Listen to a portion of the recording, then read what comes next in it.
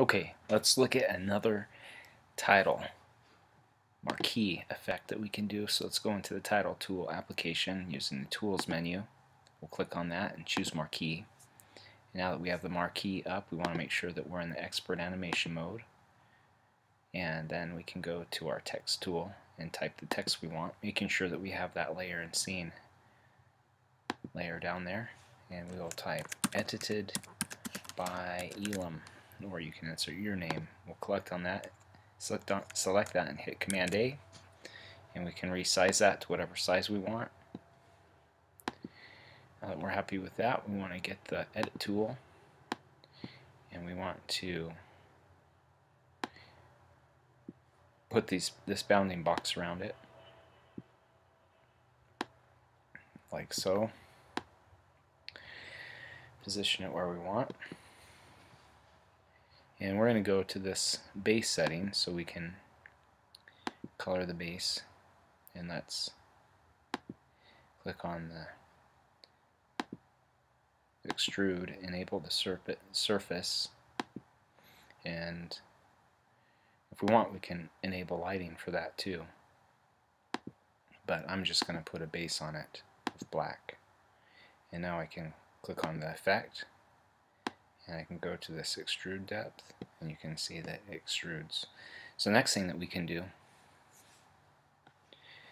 is we can go to the rotate tool, and we could rotate the entire thing if we wanted, but let's go and rotate each individual glyph. So let's hit the option key, and if we have the option held down, let's click on what we want, and then we can hit the command key and the A key to select all.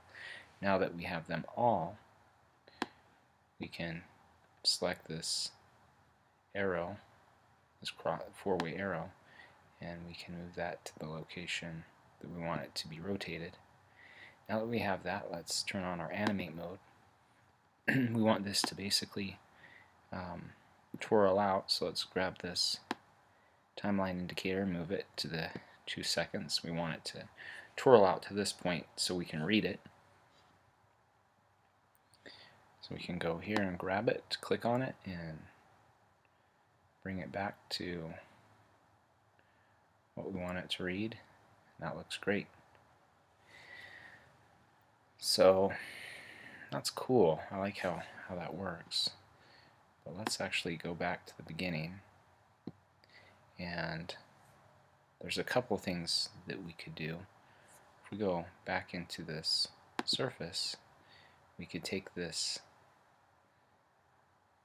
surface and we could take it down to 0%. And then what we could do is go to our point where it twirls in, or even before that as it's twirling, and we could crank this back up.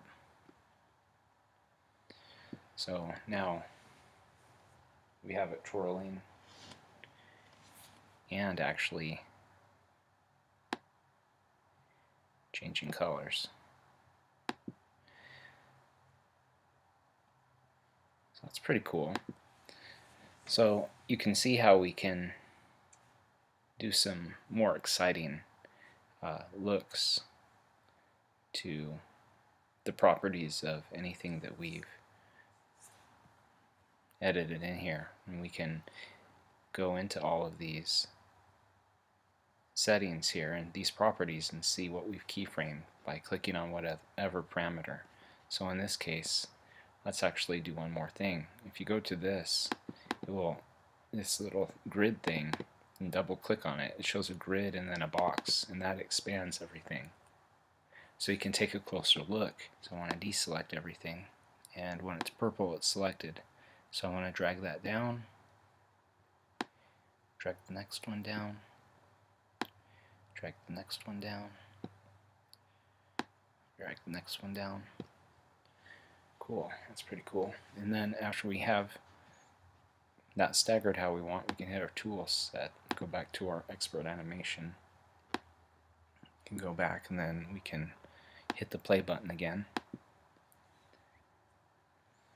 And that's a way that we could make more subtle animation changes and affect the way that our work comes on the screen. So now we can go and quit the Marquee tool and save it out for our project. So we'll save to a bin.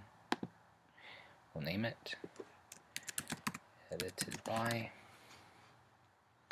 Hit OK, and it will render that out, and then we can place it into our project.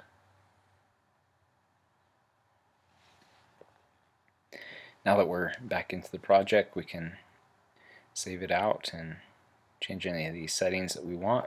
I'm going to hit save, and it will create the media from the TIFF sequence, and it will place it in to our bin.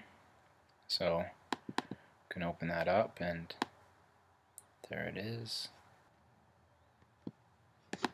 Okay, now that we have that in here, we can edit that into our project. So I'll select the in and out points that I want, and go to this channel, this track here. I'll overwrite that in. Just joint till my shift gets up right. This is really the kind of dump that I want to spend my time in, ain't it?